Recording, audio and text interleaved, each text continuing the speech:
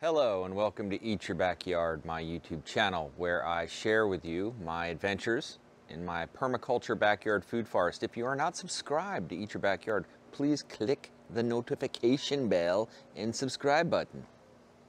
Thank you. Okay, now let's get into the video. Do you have a fruit tree in your yard that you know is overgrown, but you've grown emotionally attached to it? You're stoked on it. It might be the most successful tree in a collection like here, but you know that it's getting too big. One of the things that I'm really careful in doing is managing the shapes and sizes of the geometry of my backyard food forest so that the light can get in, and also to serve as wind blockage and in some cases shade on purpose, and many other reasons. So very important. All right, let's get right into the video.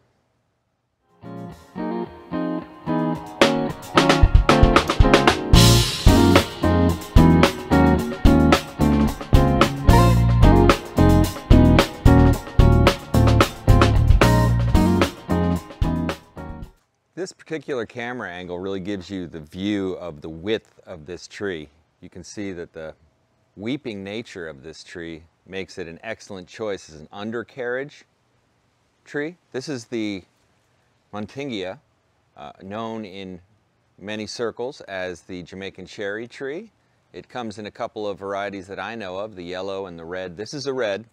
This is a red grown from a cutting that I got from a nursery locally.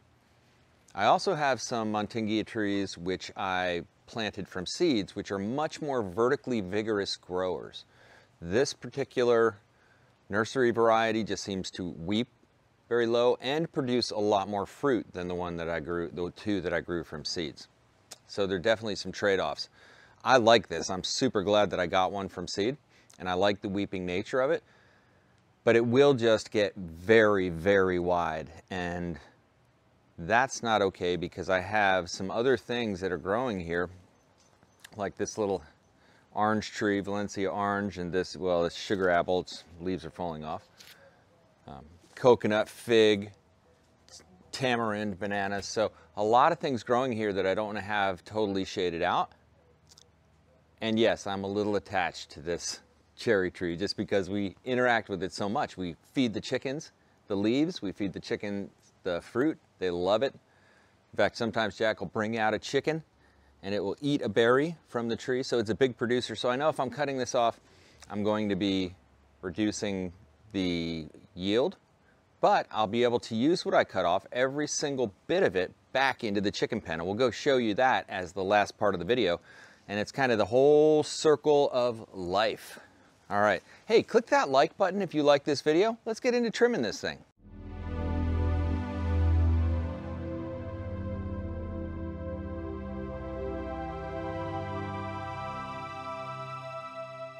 So I put the camera up a bit higher so that you could see the overall structure of the tree, and now I'm going to trim off some of the outliers.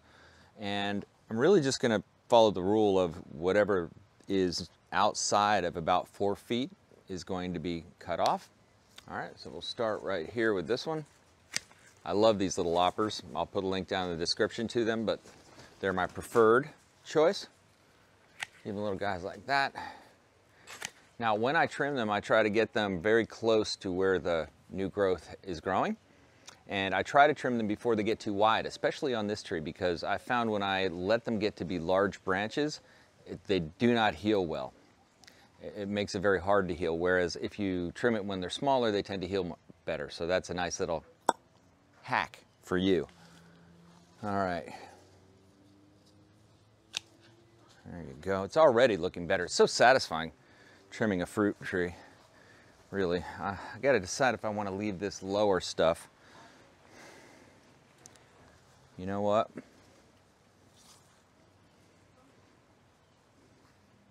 Just gonna leave it for now because it falls within my circle.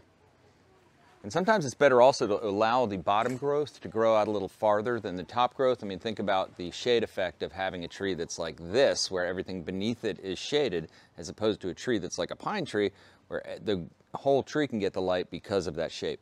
That's what you want to do when you trim things as well. Oh, I love these trimmers. Okay. What a satisfying feeling. Couldn't resist. All right, let's get in on this side. This one's really close to this tree, so I think I'm actually going to go back a little farther. I think I'll bring this in.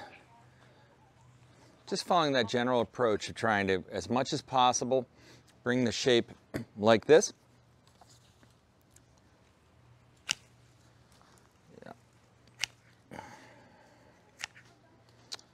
All right. Little things like this that are,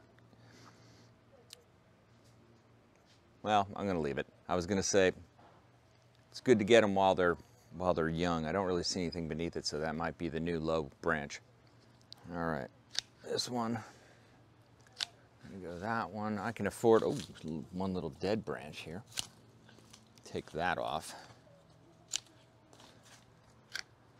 Yeah, this whole branch can go. Yeah, there's a little bit of dead growth in here I can deal with. These lower branches are not going to thrive. This tree, to sprout the seed, actually requires sunlight on the seed, which is fascinating, of course. There are certain plants that are like that. And you might wonder, why is it so hard to grow one from a seed, you know? And it's really not. You just have to allow that seed to get sunlight while it germinates. All right. Don't want to over trim it. Definitely do not want to over trim it. And that's a nice little trim. This one is vertical enough that I'm going to leave it. Wow, that tree looks super good now. Little bit of focus, and we're into a whole new level of beauty. Okay, so you can see it's just much nicer shape, much more functional. I can get around the trees now, and I really didn't have to trim that much off, and the reason is I've been keeping up on this. Larger pieces of wood I just throw right into the beds because you want the fungus to be digesting that stuff. I do chop and drop with everything that I do, so nearly 100% of everything that I produce gets recycled right back into the yard. Now this is going to go to the chickens, but that's a decent little harvest. If you smell that, it's so aromatic, and the reason that they use this for smoking meats in places in the Caribbean, it is sweet and delicious to the hens too. So let's go feed this to those sweet little hens. By the way, if you didn't know, I have little permaculture hens. That's an easy way for you to set up a backyard situation where you always have food for your family. So you might want to check it out on Eat Your Backyard. Subscribe if you're not already. All right, let's go over and complete the circle. You chicky, chicky, chicky, chicky. You like it? Uh-oh.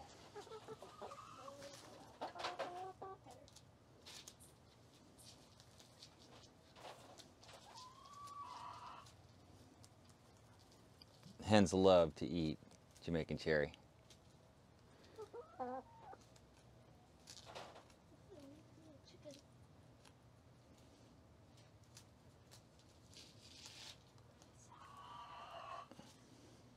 Chickens are jealous. There you go.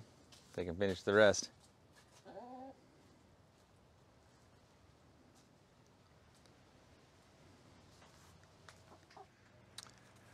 So today we really completed the circle. We did it all. We took a fruit tree that was producing a yield we could use in our permaculture system. We harvested that, which is going to make that tree much more productive, and also the trees around it a much more symbiotic setup. We took those greens and fed them back to the hens, and those hens are going to be producing eggs tomorrow. They produce in our climate here in zone 10A in Central Florida about 1 egg per hen per day, which is a lot of eggs, as you might imagine. So thanks for watching Eat Your Backyard. I hope you will check out the next video. It's coming out soon. Thanks for watching. Have a great day.